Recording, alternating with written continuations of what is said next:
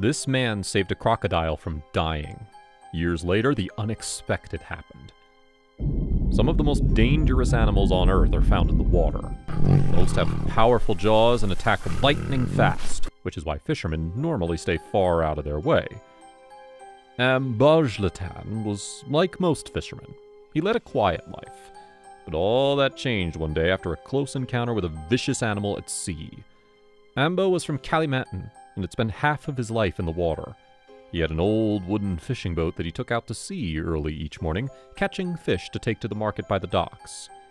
Ambo had been working to support his newborn son, Booty.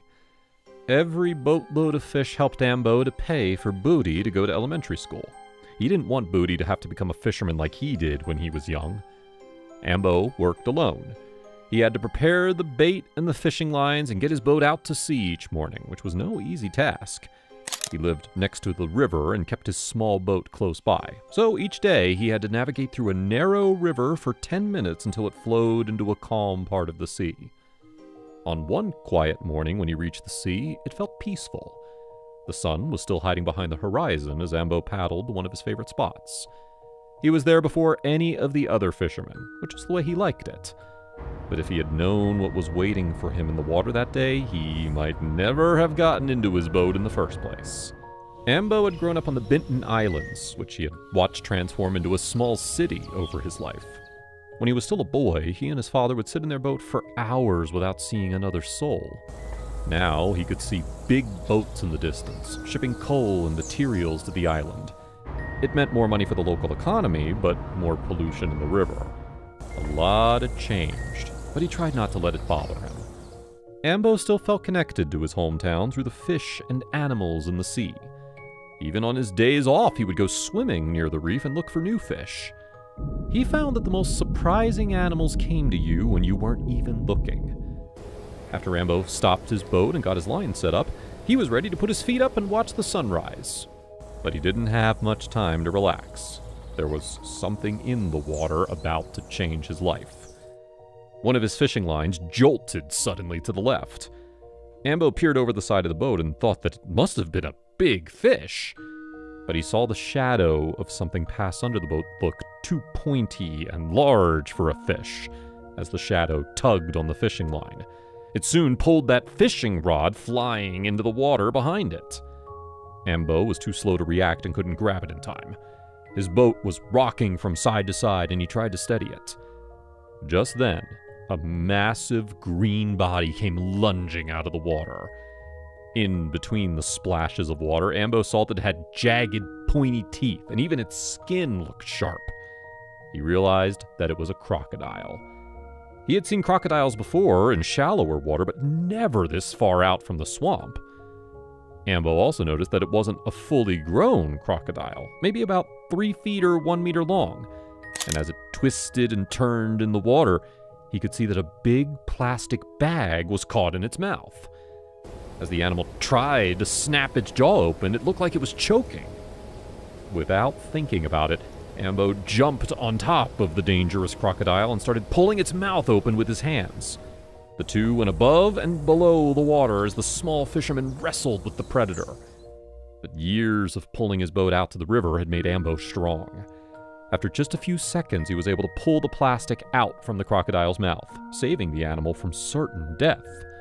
Then, he pushed the crocodile away with his feet to give himself just enough time to swim back to the boat.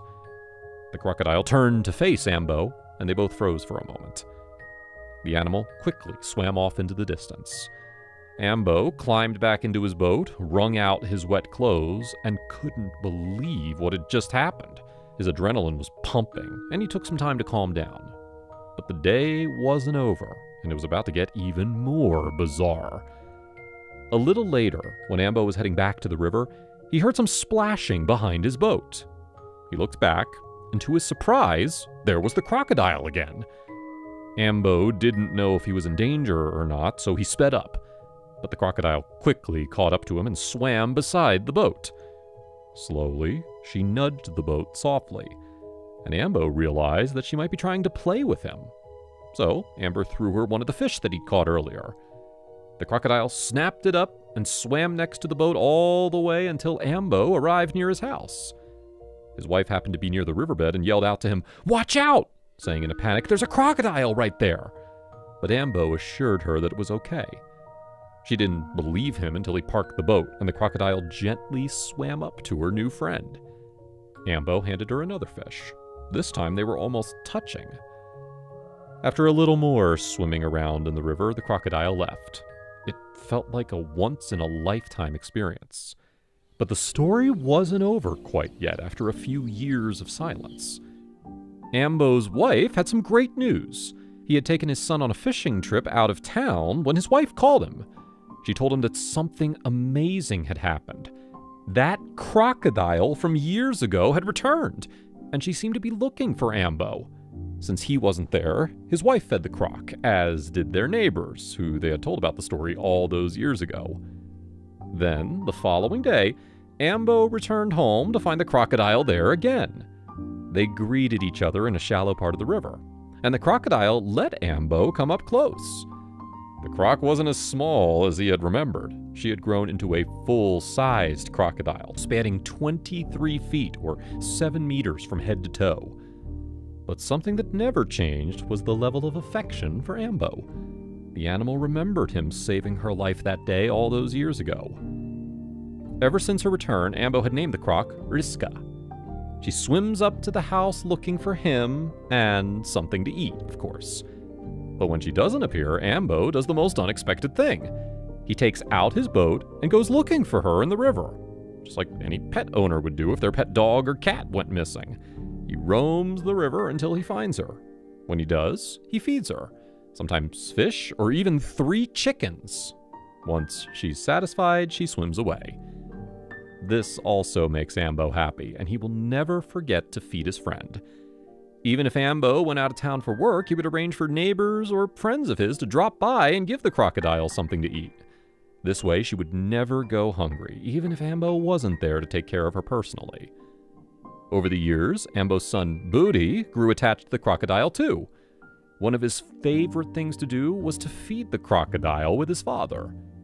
Riska likes fish, but on special occasions, chicken or beef is on her menu. The crocodile's story has motivated Booty to make a change. He started cleaning up the plastic in the river every week and dreamed of becoming a politician to stop pollution from the nearby shipping town. The crocodile kept visiting Ambo's home for the next 20 years. Sometimes, she followed his boat back through the river just like she did that first day. Whenever the crocodile was injured, Ambo would try his best to make her better. He even called the vet down to the river one day. The vet was too scared to get close, but he told Ambo what to do and gave him some medicine too. No one believed that a crocodile could trust a person, let alone this much, but Ambo's friendship with Riska had proven them wrong.